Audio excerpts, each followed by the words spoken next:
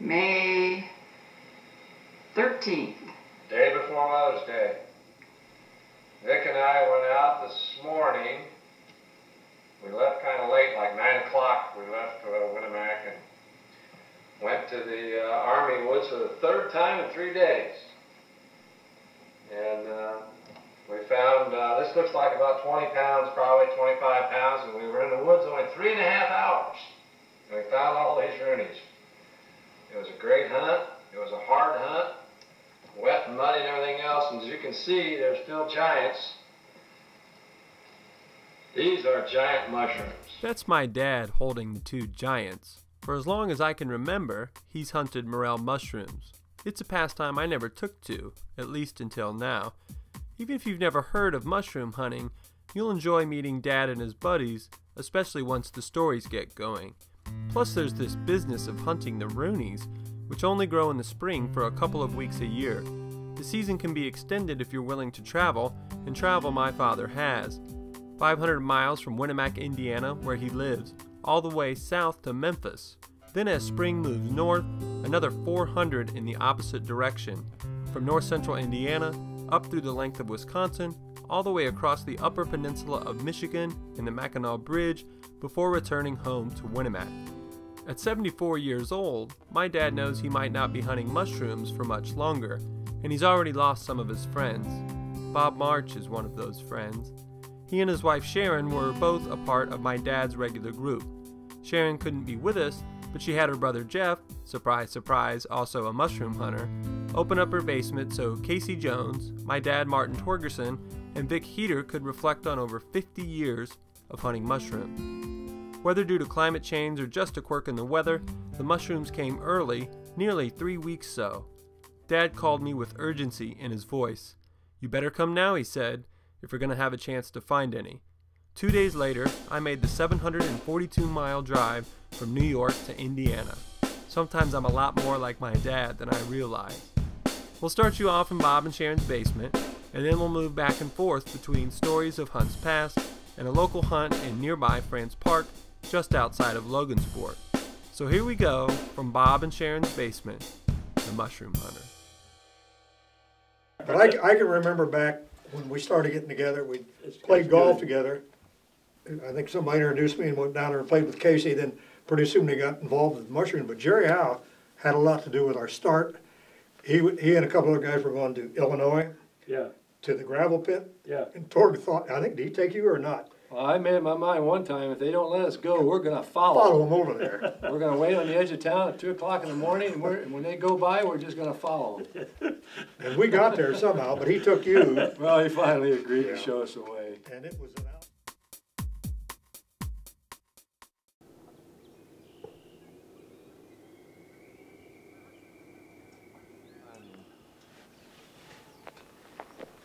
I don't like to wear my boots on the way to the hunt because something happened, you had to be taken to the hospital or something, I had to go to the hospital with my boots on. So I always put my boots on when I get to the woods. Vic he'll already have his stuff on, he'll be ready to go. All right, Vic, who'd you bring today? Okay, I brought Caleb, Jasinski, and Gammy Kopka, my grandkids. We were out here a week ago, so that we think we might find one. I don't know. So they were with you when you found the ones where you hid you put leaves over the little ones. Right. Yeah. Now, Caleb, you don't like your jacket? What kind of jacket would you wear if it was up to you? My Adidas jacket, the nice clothy one. Yeah. What's that supposed to do? You think that jacket? This one, I don't know. Keep the briars off of you. Yeah. So Vic, my jacket, I'm in trouble in this, right? Well. You probably be in trouble. This is my not make swishy noises while I'm filming jacket. Oh, okay. Yeah. That's good. It's warm though. We need to be warm today. It's Cammy. Cammy, are you a mushroom hunter? Yeah. Yeah.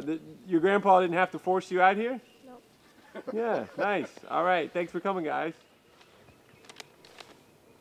Oh, well, another reason I still hunt, of course, is because of Torg, but I like to take our grandkids, and we got 11 grandkids. And some of them are past the age of these guys. And we go into the woods and we keep alive the thrill of the mushroom hunting and keep alive all the tales that I've gathered in the last 40 years with Torg and Casey and the guys. And we have many memories, and it's kind of nice to share them with my grandkids because I want to keep that going forever. Tell me about this trail we're getting ready to walk up. You talking to me? Sure. Well, we're going to be taking off right here. It's a nice trail. The only ones still able to hunt, and it's a sad thing, with our older friends are Torg and me. And with me being able to look for mushrooms with Torg is a blessing. It's a pretty daunting task to keep up with him because he's fast and he knows where the trees are, and if he doesn't, he still finds them. All our fellow hunters were very good hunters and determined hunters, and all had great abilities to root out these elusive fungi and fungi. And people like Butch Reedaboo, Jerry Howe, Casey Jones, Kenny Hattery, Bob and Sharon March, Doug Blastic, and of course Martin Torgerson here, has filled my memories with endless tales of the quest of the mushrooms. The elm is supposed to be slightly dead, not all the way dead. What's the theory on the likelihood of the... One with a gray streak in it too helps. How about that brown stuff? Brown and white, that's a good one. It's got to be dead. It's got to have some bark on it, though. Yeah. It can't be just a bony skeleton of a tree. The first year they die. The first year they die. First year. That's when you want them. Yeah, that's when they have the bonanzas, if there's going to be big one. bunches. I'm going to move... I can tell you something, when I was a young kid, my Uncle Chant was, great Uncle Chant was about 70 years old, and he used to use a stick and he'd find a mushroom and I couldn't find them, and he'd put them in the weeds and I'd follow the stick down to where the mushrooms were. That was good. And that's the truth, that's the only way I could find them. So And the advice was just to look down the stick and that's where the mushrooms follow would be. the sticks down and that's where they're at. Yep. And that's what I could do with these kids because they can't see them either. That's not true, they can find them and I can't. I'm looking for another stick because you kids need to get a stick.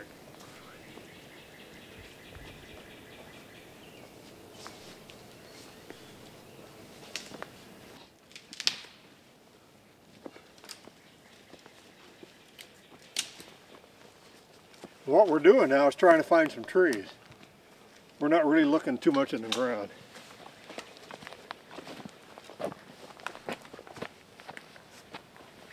Cammy, you might want to try that out if you don't like The it. bark's coming off of it. And it's a real close grain bark, tight bark. But if you look up the top of it, it's dead up there. Look at the branches. They're thin up towards the top. That's a nice elm tree, but there's no mushrooms around it. Yeah, I've got a problem. I always follow Torg, and Torg a couple years ago said, about 7 years ago, says, I got a good place to go hunting mushrooms. I said, where is it? Memphis, Tennessee.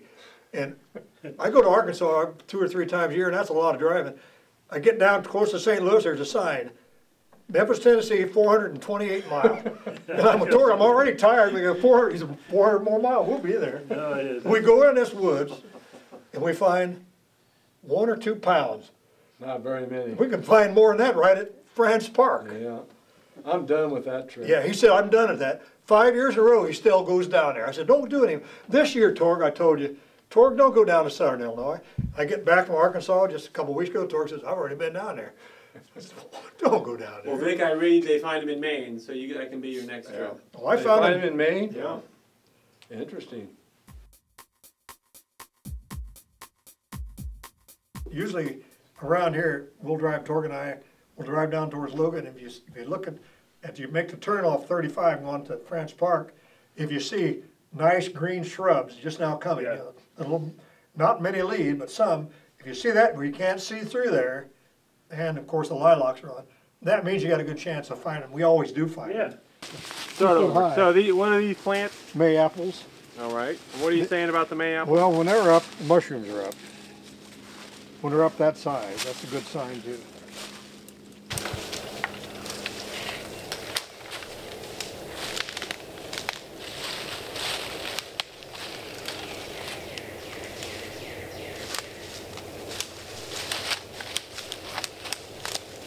So you found a dead elm tree? Is this one right here? I don't think that is, Caleb. Myself. Boy, it's close. It looks like one, but A real dead elm tree always looks like at the top it's got like a broom. Did your grandpa ever say anything about that? If you look at the top and you see stems coming out like this, twigs and branches, looks like a big old broom. Okay. And whenever Vic and I see that, we say, look at the broom at the top of that tree, that's a good tree. But this does not have the right looking broom.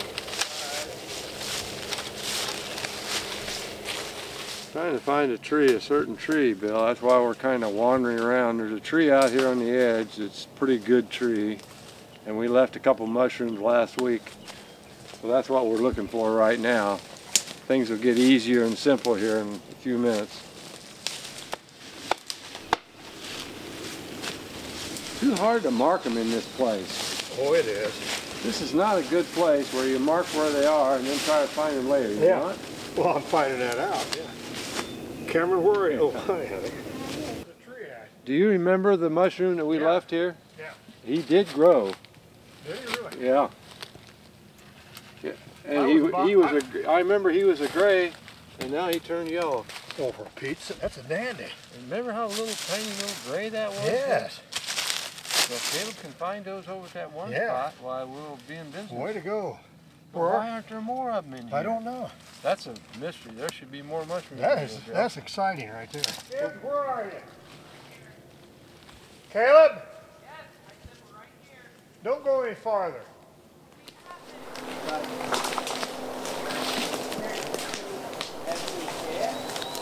Be careful. Don't go any farther. I don't want you stepping. Not enough foliage on the ground. Need more weeds and grass and stuff.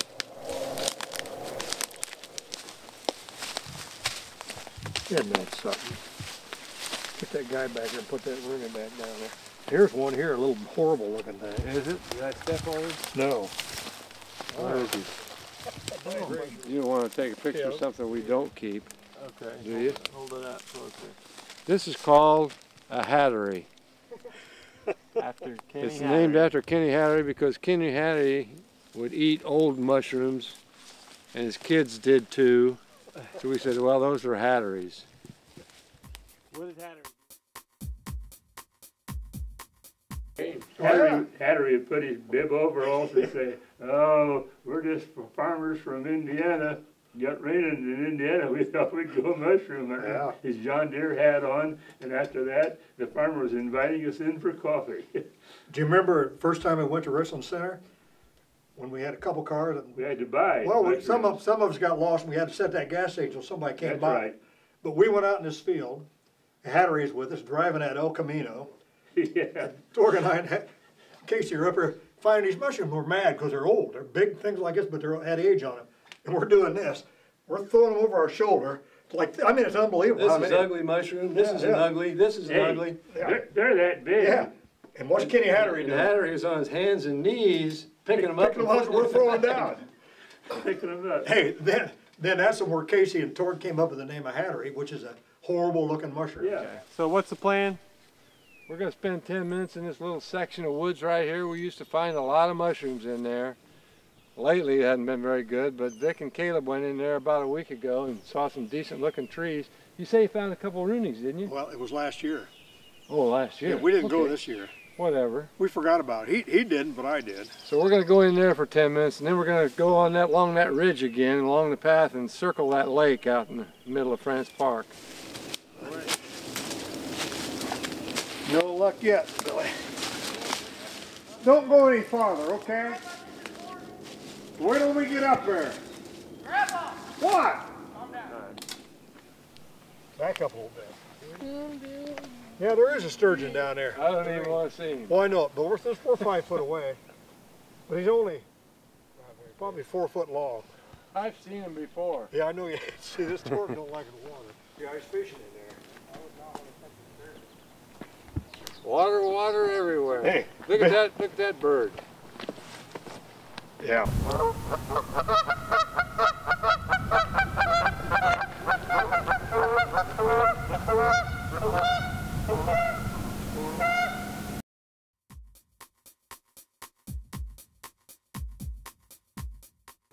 There were always a few hazards we had to watch out for. The usual fallen trees we had to crawl over, or the really steep hill to climb or descend, or the hole you might step into. An occasional rattlesnake would shake a hello, and an occasional irate farmer would have to be avoided. Well, we were hunting in Illinois, that place that Jerry Howe took us. I gotta get Jerry into this. Jerry's in there, he said, it started raining, and we were out there in the woods, and we hadn't taken off yet, and Jerry said, there's a farmer that don't want us in there. Jerry, the hell, that guy. So we're sitting, we were up there in the hills looking down, and Jerry's in there smoking or sleeping, and this guy comes up, stops his truck, gets out. Ohio stares at him. See, Ohio just laying there like that, and we thought, as soon as he took off, we went hunting. Later, we went on out there, and we were finding them. Torg said, I'm going to cross it. He hates water, by the way. There's kind of like a stream about 20 foot wide, pretty deep. Torg gets out there and said, what's this? He got on a log. There's no log. He walks 3 foot in the middle of it. He goes, the log snapped, and he goes right into his neck like this. Whoop! Then he gets out. He says, son, I'm done. Then he walks over here, and there's a thorn bush. He said, and he goes, whoa! One grabbed him right on the foot. This way, and he couldn't get his boot off. Got it wedged. Wedged in there. It was jabbed in his foot, and he couldn't get his shoe. Casey said, have you had enough yet, Torg? I said, let's leave him then. So, Dad, how's it going? Kind of slow. We're still got hope, but we haven't found very many mushrooms yet, but we still had fun. So the mushrooms, the ones that you found that you hid, that hope is over. That's over. That's over. But we've got some up ahead, it's not though. completely over. We got a couple trees up ahead yet. So the spot where you maybe left 40 there, you didn't find that. 40 are We gone. didn't find any. All right. Cammy and Caleb failed me when I needed them. Right? Vic was also there. We've got a secondary cameraman today, Secondary. taking orders from his grandpa. Yep. All right. All right. Off you go. I did hear 2 orders. Don't go any further. Did you? That is the mantra for the day, I think. Caleb, where are you? He never listened to me.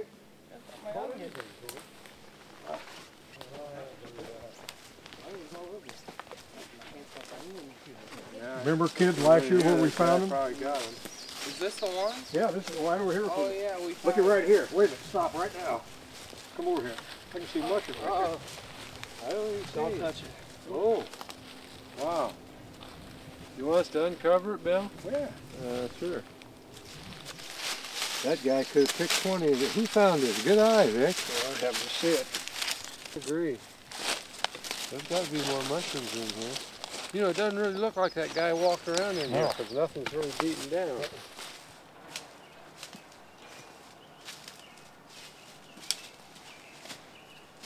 So what's the point of climbing this hill? Because there's a certain tree up here he wants to check. Couple trees. Did I hear you say it's Bob's tree? Yeah, because Bob found it first. So why don't you stop a minute and tell me something about Bob March? Well, Bob was hunting in here one day. We were walking down that path. And Bob was a good hunter. He got off the path about 30 feet. All of a sudden yelled, I'm in them. So we went over and helped him pick them. And for about 5 or 6 years straight, we've always found them in there. Ever since then, it's a little rare. There still might be some there. Hey, that's the first time we ever looked around an elm tree. Or Bob an ash loved tree. hunting mushrooms. And we were driving all around up there, and we get there, and Bob March says, stop. We're in the mayapple, like this. We're in them. We're in it. They're everywhere. He says, well, Don't you move. tell it. You tell Don't it. What is it? move. I said, I can't even take a step, Bob. Nope, don't move. Don't move. He says, we're in them. We're certainly in them. He said, see that one? There's one. There's one. Oh, that's a biggie and fresh, too. It was. And my golly, there's another one. See that one right there? Oh, that's a dandy. That's a big one, Bob. We're really in them, aren't we, Bob? We're in them. We're in them. I said, where's some more? He said, oh, I'm still looking. I'm still looking. Come to find out, that was it. 2 of them. So how long ago was it that Bob died? About 3 years ago, wasn't it? 3 years ago, just a couple days ago. In the month of April.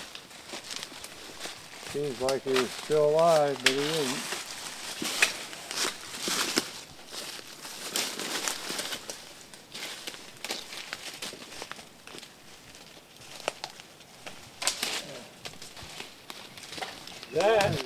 That is the first mushroom I've ever found, I think. There it is. How in the world did you see? Oh, dandy. Holy cow. One of the best of the day. Big one. Yeah, smoking off. Yeah. That's it. Now, why is that growing? I know, but look at that tree. I thought it was one of the biggest trees in town. It's the opposite of decapitated. I guess it is decapitated. Yes, it is. There you Truncated, Bill. Truncated, huh? There you go. We're wrapping up here. What's the plan here? Why are we going this way? Well, we think there's some elm trees on the path back toward the car, so this is the way to go. Go down this hill, and we just walk along the path, and off the side of the path there's 3 or 4 nice elm trees. So that's why we're going this way. All right. And there's another chance we might find a tree we don't know about. Yeah, right. Come on, Ken. So here's to finding a couple more. Yeah. Lots of times. And then we take a forced march. Yeah. Another mile and a half to, to another Then place. we want to go home, because years ago, we didn't even stop in motels. We drove up, hunted all night, During drove the all night, night hunted long. all day, and then Yeah. drove home at Drive. night. And the big thing is, we're all tired, and Torg wants to stop in every new woods on the way back. We go like Casey and I open our eyes up and say, let's go out here and look, Hey, Torg. We we said, had Torg, good- you go look. And I heard you guys whispering about me. Hey, Who? we Saying had- things we had like good this. Torg results. going crazy. What the hell is that guy up to now? He wants to stop at another tree? Yeah, buddy, you'd find him. We had good results coming back from Wabasha. Oh, did we yeah. now? We On stopped the right river. along the highway. Yeah, I got to tell him. River Torg, I always say, let's quit, I'm tired. I heard it 3 times. I don't know, maybe we'll go to supper, I don't know. But I know she cooked today. Boy, that's a nice one, isn't it, Vic? Got perfect shape to it. Look here. Oh, wow. You know, hey, that is far away from the tree, Vic. Look how far away you are. Oh, there's a tree right here. Caleb, Torg, Pick him, honey. Torgy. Look. Take the dirt off of him. Vicky won't listen to you. No, he won't. Torg, look here. I'm teaching Cammy, well, you gotta get more dirt off than that. Hey, this is an ugly Might have to break off a little bit of the raw mushroom. Is that the one? Yeah. Break it off about right in there. There you go. That's one of the other roads I've ever Good found. job. That is the best one. Oh, look at that. Look at those ants. Well, Right. get the ants. Hold it up close to the camera, to the front Shake of the 'em lens. I can't see it. Push it up toward the lens more. Hey, Torg, give it to me. Cammy, right give here. me, or Caleb, give me your water. I gotta get the ants off there, Bill. I see them. They get you. That's what Casey was talking about. Boy, they're all over your hand. You got any water? Liquid left? That's okay. No, no, I'll do this. I'll get them. Okay, I was gonna throw some water in there. I was thinking all that was mud. You got any ants on you, Cammy? There's 3 trees around here. Quit finding Brother ant just found trees. another one, so there's gotta be. The good part of the trip was Sunday evening when we divided the mushrooms. We weighed them and everybody got an equal share or close to it. When you're dealing with grocery sacks full, what's the difference? When the amount was meager, it's 1, 2, 3, and so on.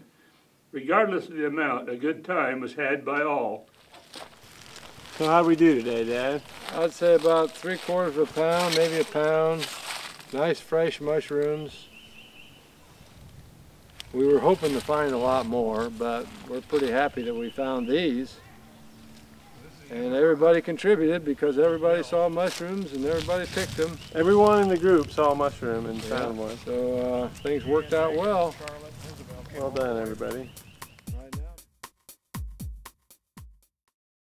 Of course, Vic's worst story is the time he got bit by the Lyme disease tick. You gonna tell him about that, or? Yeah. We went to the woods, we asked permission, I think Kenny Hattery, being a farmer, got permission to go in there. Dairy farmer. Yeah, and we've hunted there ever since. Last year was the first year in probably 10 years we haven't been there. But we went in there and we've always been aware of ticks. And after our hunt, everything, I was pretty good shape. I can remember my son-in-law, John Bainey, I just got out of the shower and I was sitting there and I just sat there in my underwear and John walked by and he says, you got a target on your side back here. Bullseye. Yeah, and I kind of never look at my ass when I'm taking a shower. I can't get my head back here. Anyway, you know, I never was aware of it, and it was a perfect circle, and it must have been about, I'm going to say 4 inches. It was deep red in the middle of that thing. Ugly. Now, this is a couple days after we got home from mushroom hunting. Yeah. Yeah, and didn't bother me any, so I went to bed that night, and I went ahead and got up to go to work after that. And I can remember going to work like 3 or 4 days in a row. One time I found myself working, and I fell right down in the middle, just telling guys what I wanted to do. And there I am, passed out on the floor. So they took me, I came back in and did the same problem, I had the same problem and fell out of bed again. They took me to the hospital. They didn't use the emergency room, the ambulance, because it's pretty expensive to do that. They hauled me out there, and 2 of my daughters are nurses too. But anyway, we go in there as a guy from South Bend. He came in and had my shirt off. He looked right away and says, "You're kind of lucky I'm here because you've been bitten by a tick. John said you got bit by a recluse spider." You know, I was worried about that. And I've seen what happens there. And I thought, well, that's pretty bad. Anyway, he started giving me shots. I went through all kinds of things. But in the next 6 months, I was forced to quit working because I couldn't work anymore. It's a pretty controversial thing that there were some scientists paid by insurance companies to say there's no such thing as chronic Lyme disease, so they could deny long-term antibiotic treatment on that. So I never had any of that problem. Yeah, good. Yeah, I know. And it makes you wonder why we go mushroom hunting after telling the stories about the ticks. But the bad and part snakes. about this, you get the fever, even that or having a TIA or whatever it was called. TIA. I want to go back next week. I quit about 7 years ago going mushroom hunting, but I went once or twice just to go along and Just to ride in the car. yeah, drive the car and Hear the be stories. there. That's It gets in your blood. Well, you think about how many mushroom hunters were there at once, starting about 7. Yeah. And Torg and I are the only ones left that hunt. yeah. And I'll tell you, About every year, 7 or 8 guys. every year, it gets tougher. Yeah. I told my wife the other day, I said, I'm going because it might be my last hunt. Who knows? Just long as I remember once we stopped to eat a sandwich about 7 o'clock in the morning. On the way there, yeah. No, we just On the had way we've home. been hunting. I said, I'm 60 years old. I said, boy, oh boy, how much longer can I do this? Well, it turned out not very much longer because I had to have heart surgery Yeah. like the next year. I went to 4 the doctor bypass or to something? find out, yeah. Yeah. But I came back stronger than ever. Yeah. Well, you did. Well, Torg had the same problem. He had that stint that one I year. missed a whole season. Yeah. Yeah. They stuck a stent in there and said, get well, Yeah. Torgerson, and don't go mushrooms. So it was just me and Kenny Hattery would go, and we had a hell of a time finding the woods. Because you could always drive wherever these woods are. You know, we didn't even know how to get there. You and Hattery were just lost souls. Yeah. But we end up getting there. though. Hackman, Yeah. Bob. Yeah.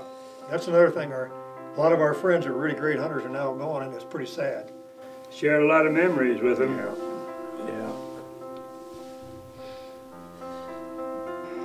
Vic drove his big Buick, and it was just a fantastic trip. We saw some fabulous elms and some big bonanzas, and we just had a ball. It was one of the greatest trips we ever had. Signing off, the Mushroom Hunter. Let me ask you a couple questions, Rick. All right. How do you feel after 11 months of hiatus here on opening day? Hard as hell. We out here, we get out of town just to be somewhere. Oh, farmer to the side, you better run the city with a book and a gun.